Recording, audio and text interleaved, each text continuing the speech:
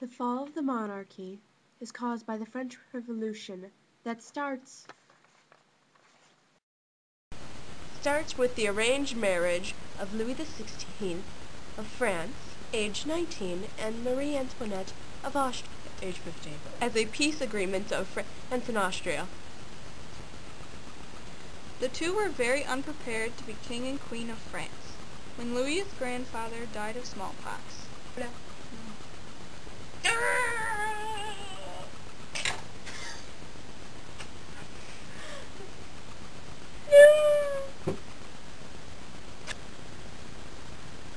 The king was very shy, childish, and was easy to persuade.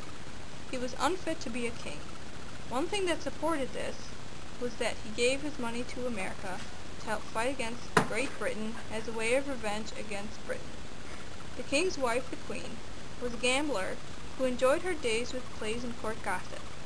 She always wore a different dress at every time of day that were very expensive.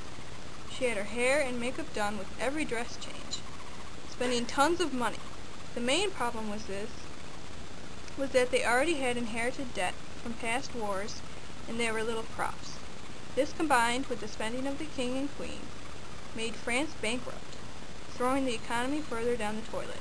Besides the bad economy, the queen was hated by the country for not providing an heir to be the throne, because the king had a disorder, making him unable to have But after many years, he had surgery to fix the disorder.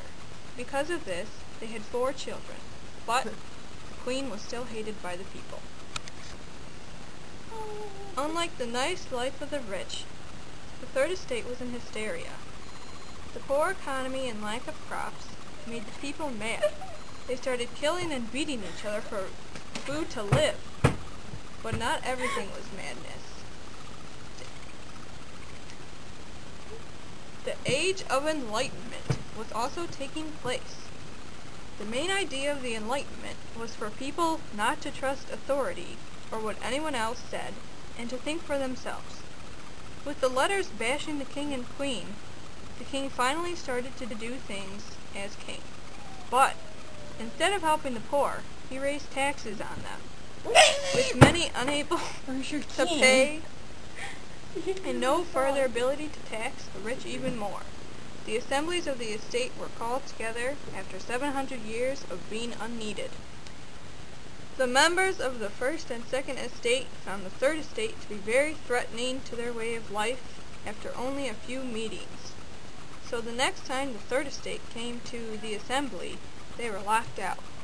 With Maximilian and Nectar representative, the Third Estate made themselves the National Assembly and met in the tennis court nearby and created the Tennis Court Oath and announces Declaration of the Rights of Man ending absolute monarchy, allowing the people to make the laws now, but the monarchy is still not fully dead yet, till the death of the king and queen.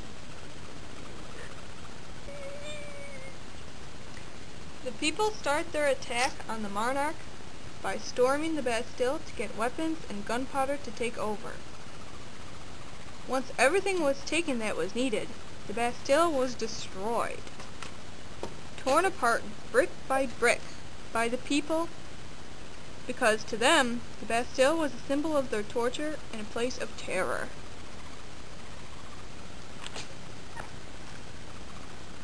Knowing this, the king and queen took notice of the revolution and left the palace of Versailles to escape, but they were caught and forced to come back to Paris and stay. Later, their home in Paris was attacked by the angry women of the country because of the lack of food and rage toward the queen. They would have killed her if the royals didn't run from the oncoming mob led by 3 fisherwomen. The royals tried to leave France for Austria, the home of the queen, but they were caught once again, and the people were outraged at the royals for trying to abandon their country.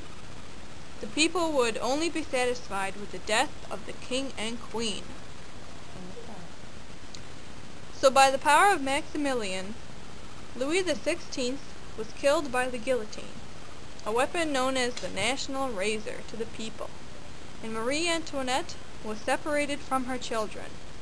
About a year later, the only son of the king and queen died of child abuse by the family that cared for him, while trying to make him forget he was ever royalty.